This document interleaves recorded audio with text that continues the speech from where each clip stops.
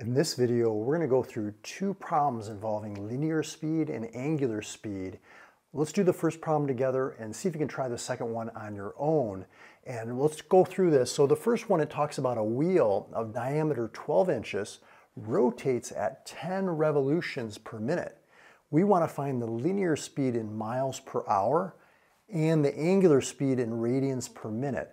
So first off, what exactly is linear speed? So we have this wheel that's turning like this, right?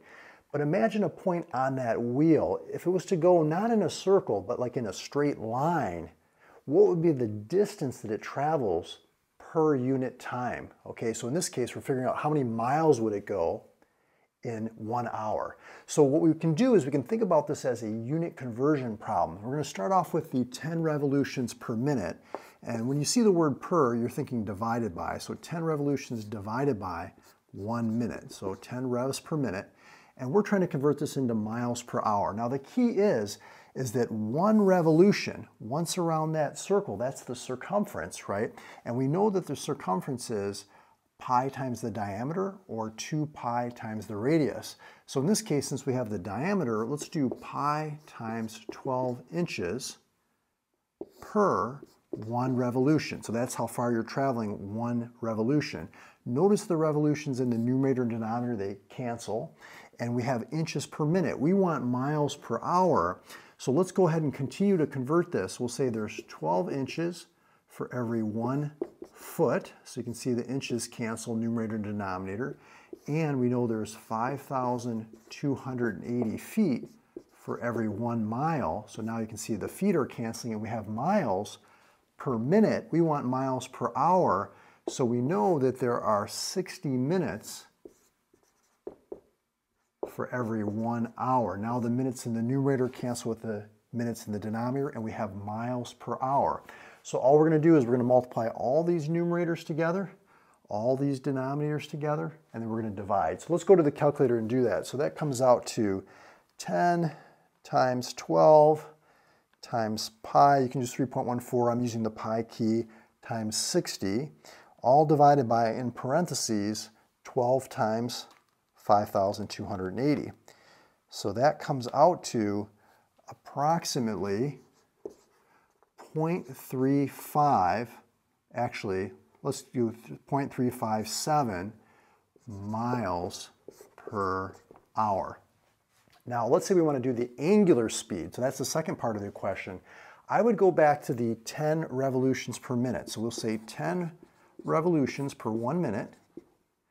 But we know that for every 1 revolution, see, it turns once around, that's 360 degrees, or that's the same as 2 pi radians. So you probably know that from your unit circle. So 2 pi radians per 1 rev.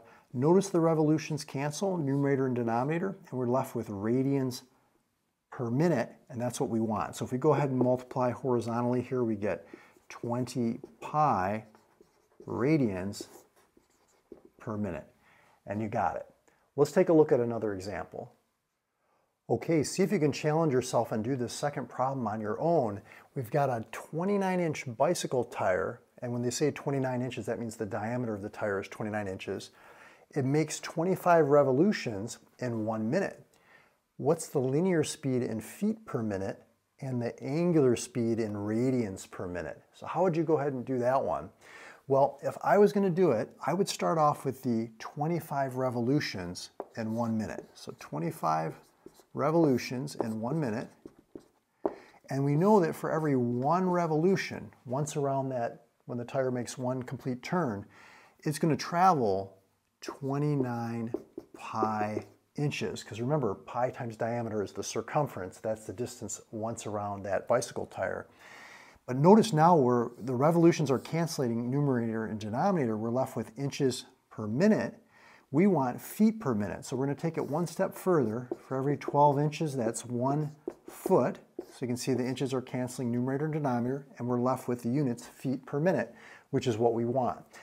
Now, sometimes your teacher will say, leave this as an exact answer. And if that's the case, you would want to leave this pi in here. So we're just going to multiply 25 times 29 times 1. So let's go ahead and do that real quick on the calculator.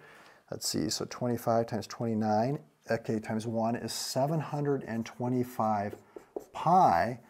1 times 12, it comes out to 12, and this is in feet per minute.